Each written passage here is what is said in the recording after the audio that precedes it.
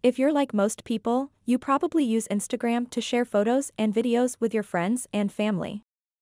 But what if someone leaves a nasty comment on one of your posts?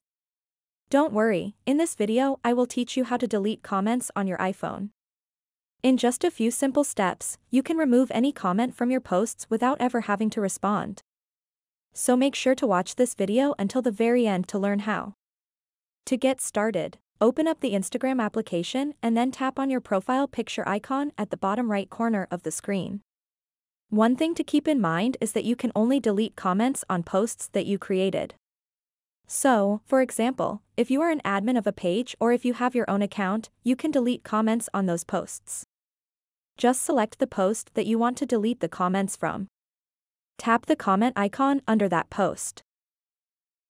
And then simply tap the comment that you want to delete and swipe all the way to the left. And that comment will be deleted.